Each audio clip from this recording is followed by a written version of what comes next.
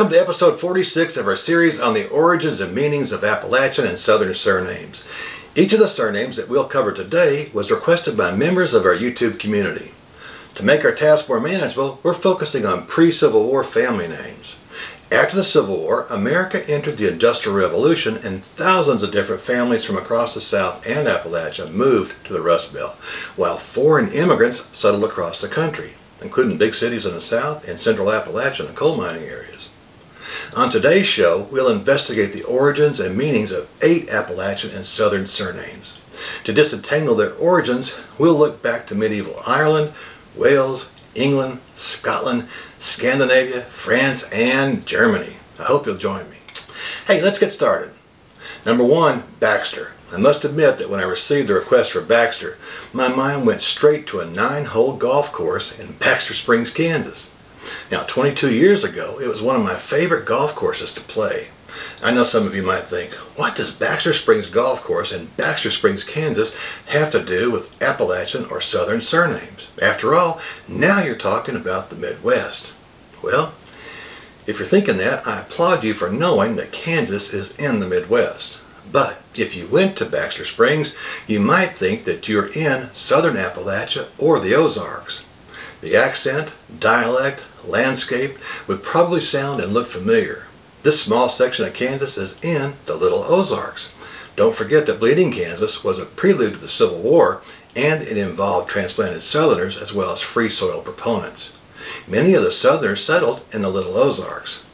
At any rate, Baxter is an Anglo-Scottish surname for one who was a baker. It started off its existence as Bakester. Now, this comment's likely to trigger more than a few people. Baxter is quite common in Ulster and Northern Ireland. McLysick says that it's derived from the Gaelic. It's a branch or sept of the Clan Macmillan. It's often, but certainly not always, triggered. Now the trigger warning, Scotch-Irish or Ulster-Scots surname in Appalachia and the South. Number 2, Comer. Henry Harrison tells us that Comer originated in England as another expression of comber. It also applied to a person who combed wool. Since sheep raising has been a major part of the cultural history of the Isles, it was an important job to practice. McLysick points out that in Ireland it has another origin that makes Comer an Irish surname. Its Gaelic version is, he says the root word is, which means dark or black. At the end of the day, I think we're safe in calling Comber or Comer an English or Irish surname depending on where your line and DNA take you. Number 3, Bass. If you've watched more than a few of the surname episodes, you will have deduced by now that I'm a fan of deeply penetrating social commentary depicted in movies and TV shows. Yes, indeed. Reading Bass is no exception. I'm right now recalling Mayberry's own Ernest T. Bass. You might remember him as the bloke or good old boy who suffered from a psychological condition that prompted him to throw rocks at windows. On second thought though, maybe it was the scriptwriter who had that issue. Seriously, I have relatives named Bass. It's one of the most common or popular surnames in my hometown of Oliver Springs, Tennessee. Bass has a presence in Scotland, originating around 1206 near Aberdeen. However, it's linguistically a Teutonic surname that was a personal name, a given name. It first appears on the English records in the 7th century. Regarding its meaning, please don't shoot the messenger here, it meant low, fat, or short. It's not found among the common surnames in Ireland or Wales. I'm confident that we should consider Bass an English or Scottish name of Teutonic origin. Number 4, Maggard. This is a great example of a surname that was once found in Great Britain, but is now virtually non-existent anywhere in the Isles. For a moment, I thought I might have associated it with Haggard as its origin, but I found that it originated as an adaptation of an old French personal name Maggard and a German name Maggard. It meant power, hard, strong.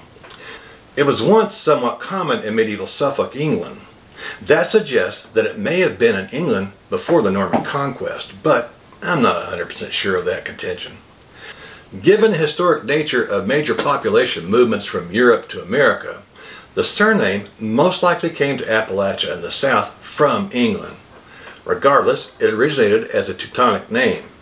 Now, in case you're wondering what Teutonic means, don't feel alone. It refers to the Teuton people. They were an early Germanic folk in Northern Europe. Now, today it means relating to German people. That doesn't necessarily correlate to the geographic parameters of the state called Germany. Germanic culture extends beyond the political boundaries. Let's not forget that that was a concept that Hitler exploited to ignite the Second World War. Number 5, Arthur. No doubt some of you were thinking of B. Arthur or King Arthur when you heard me say Arthur. Now, those names passed through my mind too, but I settled on an image of an explorer named Gabriel Arthur. I think that geographers are by nature exploring folk, so as a semi-retired professor of historical geography, he stood out to me. Sorry. In 1673, Gabriel Arthur was an indentured servant who was about 17 years old. In that year, he accompanied a small group of colonists from Virginia on an exploration of southern Appalachia.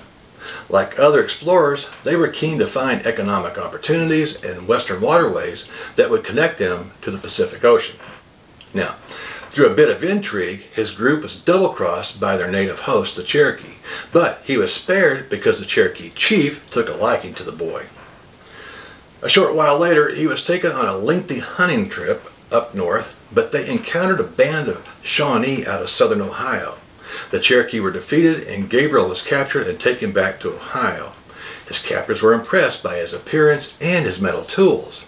Through sign language, he convinced them to let him go so he could secure those same tools for them in exchange for the kinds of beaver pelts that they were singeing over large fires around the campsite.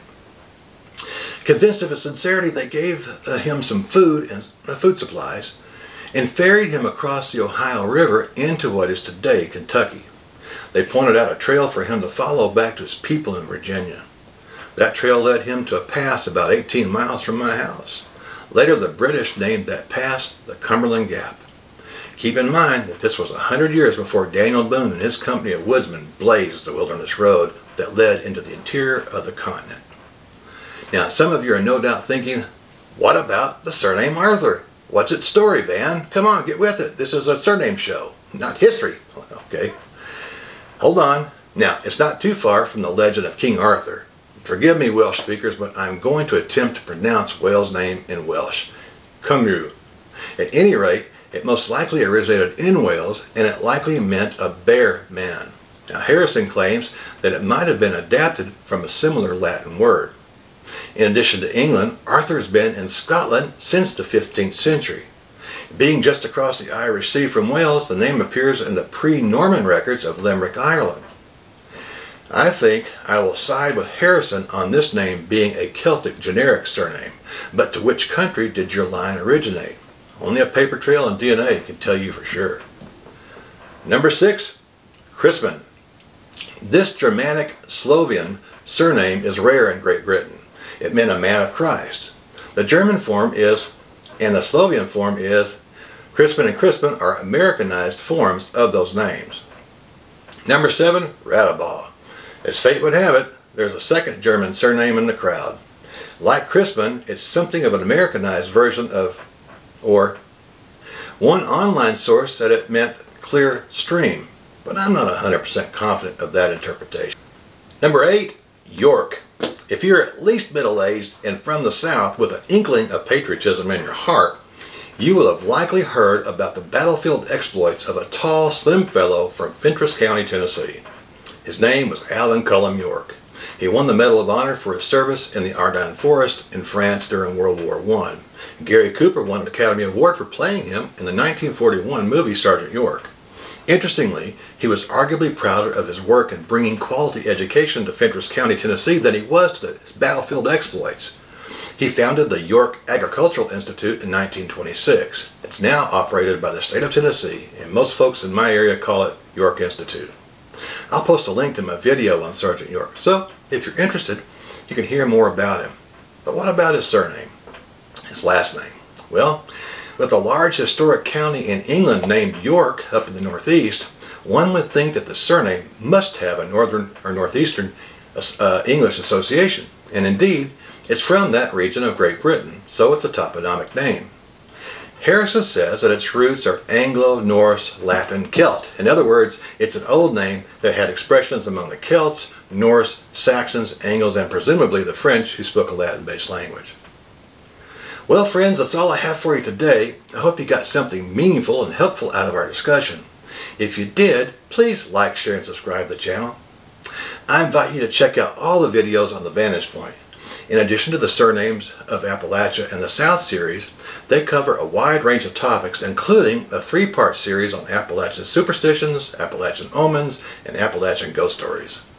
If demand warrants it, I'll be back soon with another episode on the Surnames of Appalachia and the American South. I hope to see you then. God bless you and yours. Bye-bye.